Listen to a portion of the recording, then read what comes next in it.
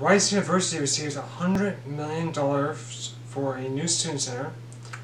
NGSA Solar Farm is seeking approval. And Dreamfinder Home acquires assets from McGuyer Home Builders. Thank you for tuning to Construction Business TV. My name is Joshua Vita, and this is your Houston Weekly.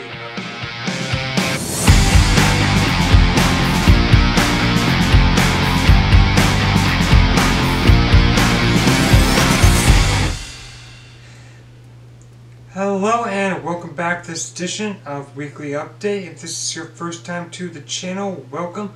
We're glad to have you here with us.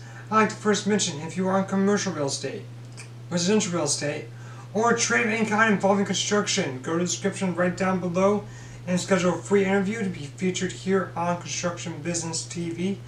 Also, I'd like to mention, hit that bell and subscribe button also down below to stay up to date on what's happening in construction business. Okay, let's hit that first story. Okay, our first story today is about Dreamfinder Homes acquiring assets from McGuyer Home Builders. So Dreamfinder Homes Incorporated will pay $475 million to acquire the home building, mortgage banking, and title insurance assets from McGuyer Home Builders Incorporated. Founder of McGuyer, Frank McGuyer, said in a statement, "My strategic priority in identifying a merger partner was to ensure that our people and the Coventry brand would have the opportunity to grow post-merger. Dreamfinder Homes will acquire approximately 1,850 homes, 600 of which are in Houston. The deal is expected to close in the fourth quarter of this year, 2021. Okay, our next story up today is about NGSA seeking approval for a solar farm. So NGSA is considering building a $380 million solar power and battery storage project. Five Wells Solar Center LLC project will be in Bell County, Texas, and has a production capacity of 350 megawatts, as well as a battery storage of 265 megawatts.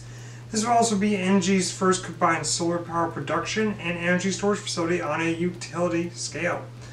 NG is also applying for tax incentives under Chapter 313.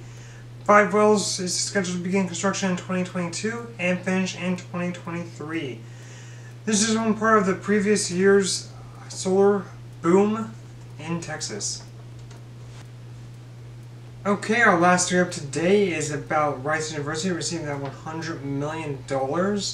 So the Moody Foundation is giving Rice University a $100 million gift, which will be used to build a new student center. This gift ties for the largest in the school's history. The Moody Center for Student Life and Opportunity will replace the existing, over 60 years old Rice Memorial Center. At Hay Associates are designing the new building, with Kendall Heaton Associates serving as the executive architect, and Telepson will provide pre-construction services. Groundbreaking for the new building is expected early 2022 and expected completion in late 2023. Thank you again for watching this edition of Weekly Update. If you liked the video, make sure to give it a big thumbs up. Hope you all have a wonderful day, and I will see you next week.